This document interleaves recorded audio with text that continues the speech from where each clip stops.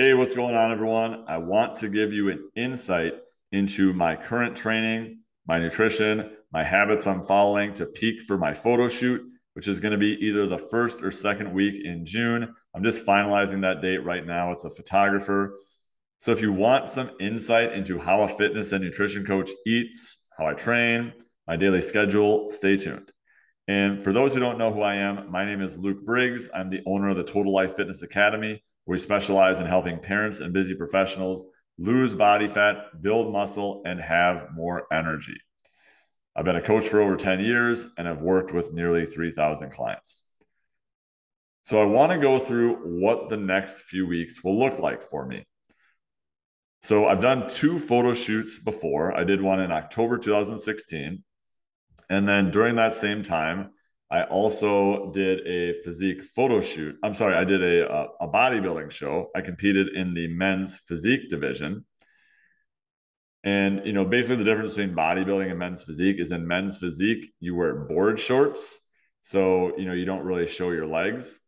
But I did that in October 2016. And then I did a powerlifting meet like a few months later, and then I ended up just kind of taking a couple of years off, just kind of training to train. And then in June of 2021, I did another photo shoot.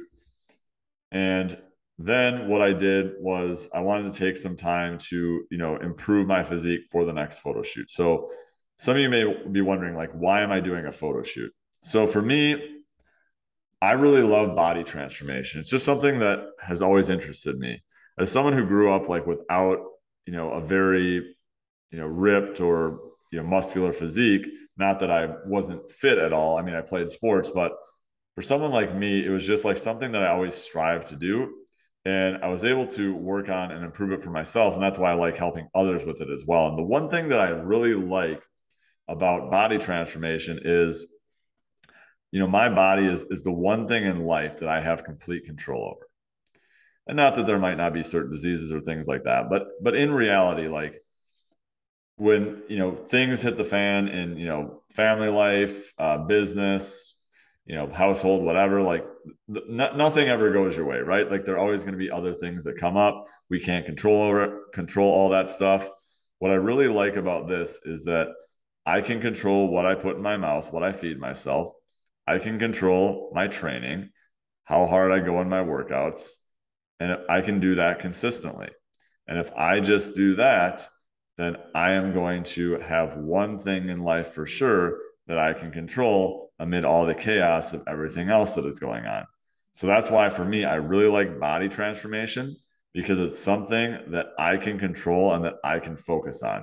And then it's really been a catalyst for me in other areas of life. So, for starting a business or switching careers or, getting in a relationship, being a parent, like I always like the discipline and focus that body transformation have really had for me. And I also really like doing it because it's just something that it requires a lot of work and a lot of discipline. And 99.9% of the population is not willing to do the work in order to achieve it. So when I achieve it, it just gives me satisfaction in knowing that I'm doing something that most people aren't willing to put in the work to do. And I'm not saying everyone needs to do it. I'm just saying that for me is what I like to do. And in fact, most people probably listening to this podcast do not want to do a photo shoot. I'm just simply sharing my journey with you. So right now, I'm training 4 days per week, strength training, and then I'm getting 10,000 steps per day. I have a coach who just bumped me up from 8,000 steps per day to 10,000 steps per day. And I actually just pushed the date up a bit for my photo shoot because we have some other things that we really want to do in the summer. And for those who don't know, like training for a photo shoot or any sort of physique competition is very selfish. You don't eat out, you know, when we go places, like can't really travel, can't really go on vacation because I need to hit certain macros. Macronutrients being the proteins, carbohydrates, and fats. So it's really something that if you have a family, it's important to have kind of that finite timetable on it because we do want to do other things this summer. So that's why I pushed it up a little bit. So I might not be like as lean as I was in the last couple of photo shoots, and I'm okay with that. So my last 2 years. So I did my first photo shoot, as I mentioned, in October 2016. Then I did my last one in June of 2021. And now I'm going to do one here in June of 2023. And last time I ended up weighing 157 pounds at my photo shoot, but I had started the cut at about 178 pounds. And I was already somewhat lean at that point, and then I just cut the last layer of fat off. And what happens is a lot of times, like when you cut down for a photo shoot, you look great in the photos and everything. Obviously, I appreciate all the photographer did in terms of making sure that I looked my best, but in reality, I was actually pretty skinny. Like if someone were to just see me walking around, I would probably look fairly skinny. So this time when I cut for a photo shoot, I wanted to be bigger and more muscular. And I wanted to be like at least 170 pounds. I figured, if in 2 years I could put on 13 pounds of, actual muscle, that would be a really good achievement, especially for someone like me who has been training consistently for years. And there are always things I can definitely do to improve, but putting on muscle mass is not easy. It is definitely a challenging process, and you need to gain body fat in the process as well. So then I went from 157 pounds in June of 2021 to it was either in October, I want to say September or October of this last year in 2022, I got up to 207 pounds. So I put on 50 pounds. And no, this was not all muscle. There was some body fat in there as well. And it was interesting because, being a fitness coach, I was at a seminar with other fitness professionals in, I want to say it was April, at an event that I was in Nashville. And I remember like when I saw people several months later, they're all, I mean, even like when I saw them recently, they were saying, "Oh, Luke, you're looking leaner." And they said, last time you were kind of looking a little chunky.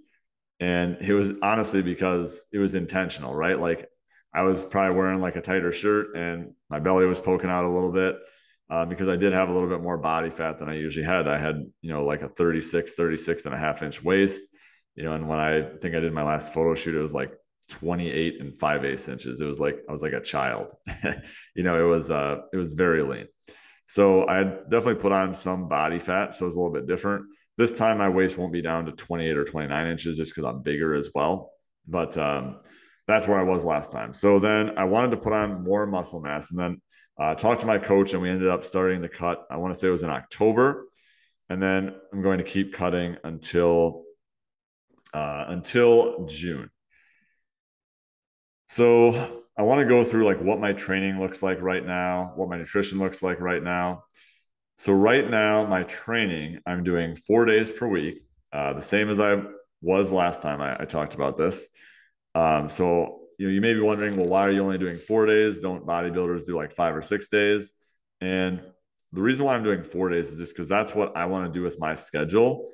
I could possibly train like 5 or 6 days per week, but just like with a family and with business and everything else, like my fitness isn't like my number one priority in life right now. Like it's something that I enjoy and want to do well at, but I have other things that I want to optimize more right now. So I'm okay if I sacrifice a little bit of progress in my fitness in order to do better in other areas of life. So that's just something that it works for me in my lifestyle. Like maybe if I were 26, 27 years old, pre-kids, I could do pre-business, pre-other things, like it would work okay. And I was training 5, 6 days per week. It's just for me right now, like I don't want to spend that amount of time or do that amount of training volume in order to get a little bit better results. And I think there are also diminishing returns. Like I think a lot of people think you need to train like 7 days per week. And I've talked to bodybuilders as well who are like, I get better results with 5 days per week than I did with 7 days per week because I'm recovering better. So there are definitely a number of variables to factor in. But anyways, so I do 4 days per week. Mondays, I do chest and back. Tuesdays, I do legs. Wednesdays, I go for a 30-minute walk. Thursdays, I do arms and shoulders. And then Fridays, I do chest and back again. So I do chest and back twice per week. Maybe in an ideal world, I would do arms and shoulders twice per week or legs twice per week. But again, I'm okay with that for right now. I'm going to start also adding in more ab training as well. I didn't really train my abs the last couple times, just because I mainly got lean with the diet and with the nutrition. So what I'm going to do this time is I might not be as lean this time, but I'm going to work on getting my abs to show and a little bit more definition in the six pack area this time. So that's what my training split is right now. And then I also aim to get 10,000 steps in per day. Not that I don't aim to get it, I will get it because I'm committed to it. I wanted to reframe my talking there. I almost caught myself there saying something that I didn't want to say. So I just bumped up from 8,000 to 10,000 steps. So to be completely transparent, until a few weeks ago, even, I didn't really ever track my steps. I just got a Fitbit Versa. Really like it. It's a smartwatch. And I remember the first day that I tracked my steps, I just wanted to like do like a normal day, what I do. I honestly sit a lot during the day. I'm on a lot of calls, working on my computer. So I don't move a lot during the day because I'm not an in-person personal trainer anymore. I do online coaching. So because my job is more sedentary, I got to the end of the day. We had just put the kids to bed and it was 7:30 p.m. and I was at 3,800 steps. 7:30 p.m. and I was only at 3,800 steps. And I was like, holy cow, I do not move, do I? So I just started like walking around the house a little bit. And I think I ended up getting up to like 6,000 steps or close to it that first day. And it really made me realize that I do need to be more active in general. That's just something that I want to do is be more active. It's just healthy for a number of reasons. So now I'm up to 10,000 steps per day. So what I did to get that even today is, I realized that in order to get that many steps, I need to be more committed about getting more steps in earlier in the day. So, for those who know my routine, I've shared it on a previous podcast. I get up, then I go for a 10-minute walk. So like this morning, after I went for my 10-minute walk, I was probably at, 1,300 steps. Then I do my 90 minutes of deep work. And for the first 60 minutes, that's where I work on my business and even like scripting out my podcast and stuff like that for all of you. Then I spent the last 30 minutes of my deep work going for another walk. So then by the time after I worked out and it was like 9 a.m., I was already at like 6,500 steps for the day. And I don't know what I'm at right now. I can probably check my watch. I'm at 7,700 right now. And it's like, early to mid afternoon when I'm recording this. So I can definitely get that in for the rest of the day. Because I don't want to be getting to the end of the day and I'm at 3,800 steps and it's 7:30 p.m. and all of a sudden I have to get 6,200 steps and just go for like a 3-mile walk at night or 4-mile walk. I want to have that done so I can spend time with family or my wife or whoever later in the day. So I'm making sure that I'm getting it done earlier in the day. My nutrition right now, my macronutrients are 235 grams of protein, 200 grams of carbs, and 70 grams of fat. So that is 2,370 calories. 2,370 calories. We just cut recently. My coach cut my calories. And the reason why, again, I have a coach is because I like the accountability piece and I like someone to remove the guesswork for me so I don't have to do it myself. And it's always helpful just to have someone else in your corner as well. And you can always learn new things. So every 10 days, I do a refeed day of 235 grams of protein, 320 grams of carbs, and 80 grams of fat. So don't try to follow these numbers. I know you're like, oh, that's the magic number. This is just what works for me and what my metabolism has adapted to. If you do this, there's a 99% chance it won't work for you because you are not me. You are a different person.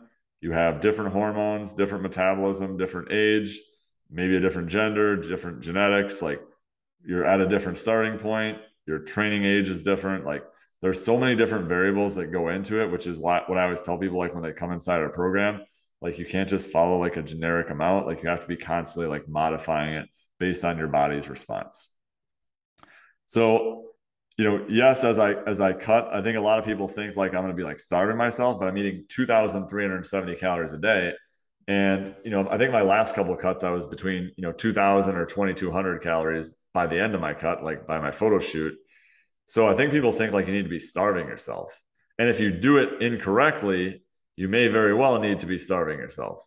But if you do it correctly, and by correctly, I mean you have like an off season, quote unquote, before you have a season, as in you focus on doing like a reverse diet first, where I raise my calories up before cutting my calories, which I did in my muscle gain phase. then I'm not starting already from a low amount trying to cut and then end up, damaging my metabolism and not really making any progress. So that's why I have like a long-term mindset with this. So sure, I'm a little bit hungrier. I'm even noticing, a little bit hungrier right now, but still very manageable. And one thing that a perspective that I love to have on the whole hunger thing is that like I'm choosing to do this. Like at any point, if I wanted to go into my refrigerator and grab food, I could. I am very fortunate to live in a first world country where I live in a house. I have the resources to be able to get food and have what I want. Like there's so many people out there in other countries who are, or even in our country, who are poor and can't even get these things. So, it's a perspective that I just like to have, that I am choosing to do this. So I'm not going to complain about it because it's something that I am intentionally doing.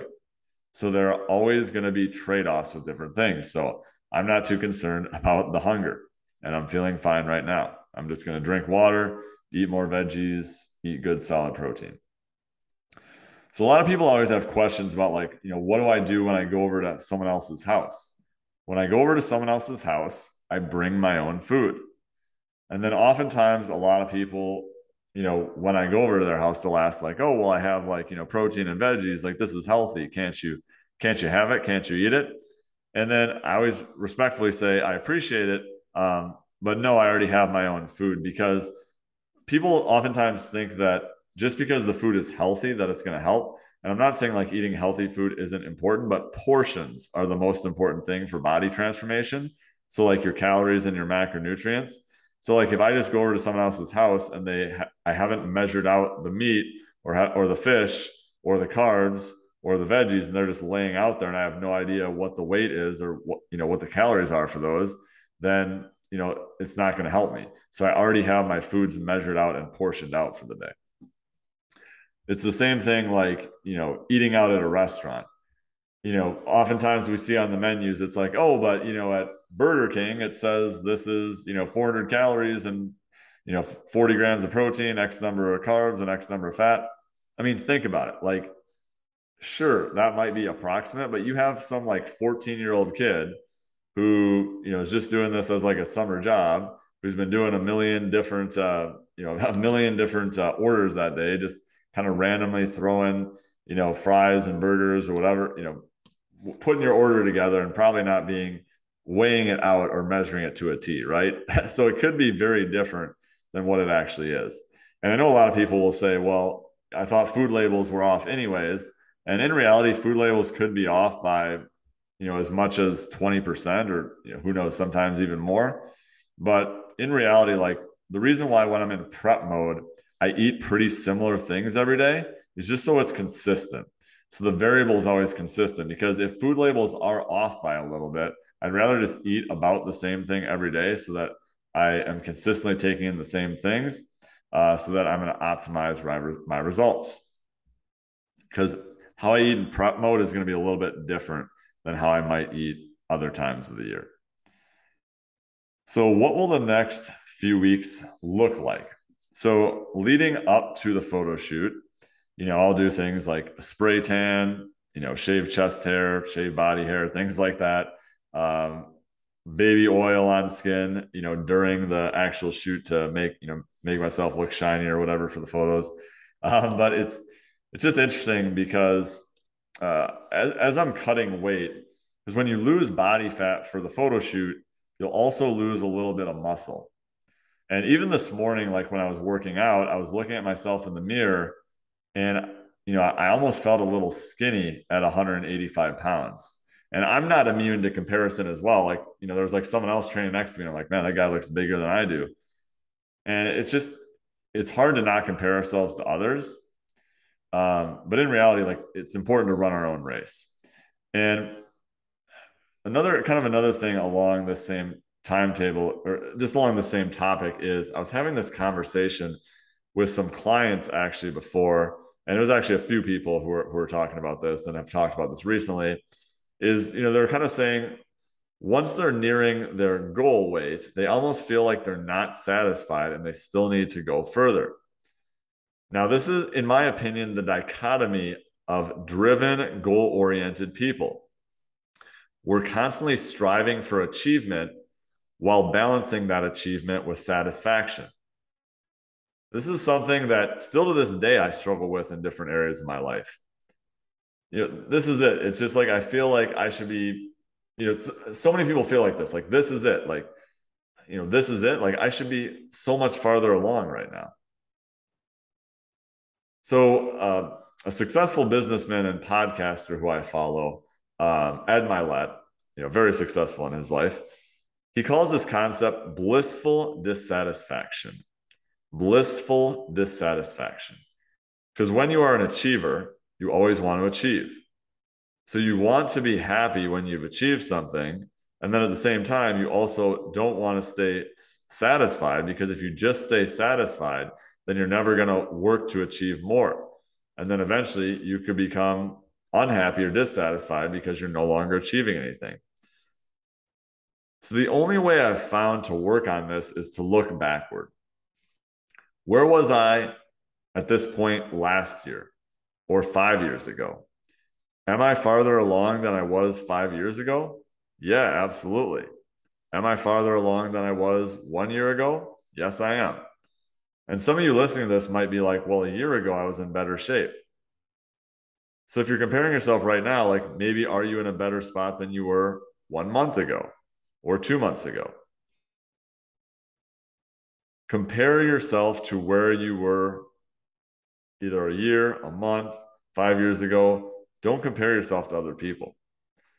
So this is why some of the most successful people I know aren't always happy, because they base their self-worth off of their achievements, their appearance or their weight or their financial status or net worth or their relationship status or whatever it is. I won't be happy until I'm at 130 pounds. I won't be happy until I make this much money. But in reality, like if we tie our self-worth to a number, if we don't achieve that number, do all of a sudden we just not like ourselves? Why do we attach our self-worth to numbers? Again, it's something that I've struggled with as well, and something that I'm always working to improve. So I think while it's important as a goal-oriented person to not always be satisfied, just from a happiness standpoint, I think it's important to recognize how far we've come in different areas of our lives. And it's not like you ever solve this. You never solve this problem. You always just manage it. So another topic that I was just talking about with clients the other day, I was doing a PowerPoint presentation for some of our clients on posture. And I was talking about how to improve posture. And one of the things that I said in the presentation was that you never fix posture. You don't, we see all these things about, 21 days and then you'll fix your posture, or, 21 days and this, 22 days that, 30 days this. And it can be helpful because it can get us going. But in reality, like it's something that we always need to work on. And I love this concept from Simon Sinek, who wrote The Infinite Game.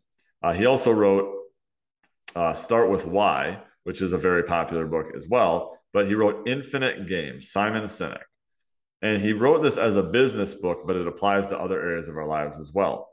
A lot of times we strive to like win at physique transformation or win at health.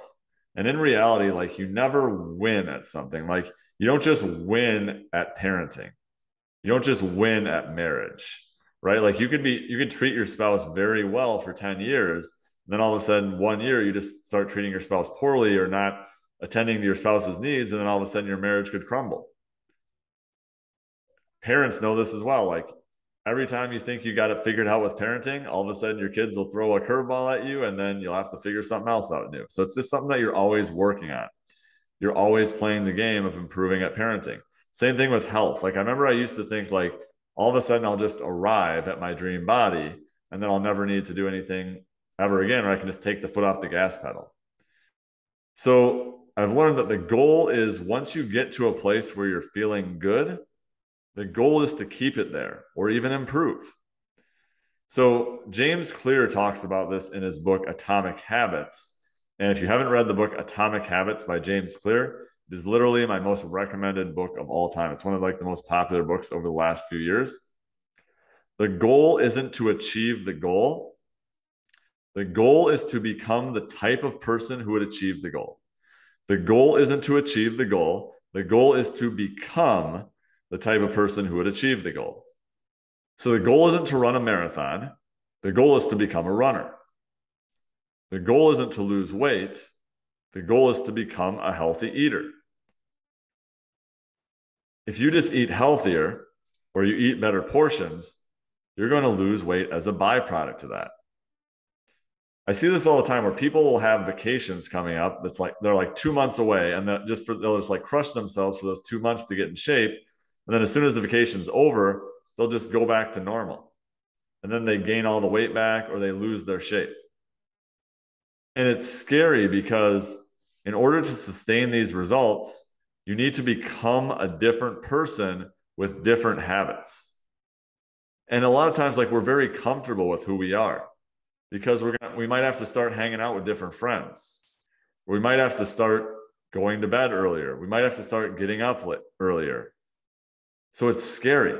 But in reality, like, there's no going back to normal, like your old normal. You need to develop a new normal and a higher version of yourself.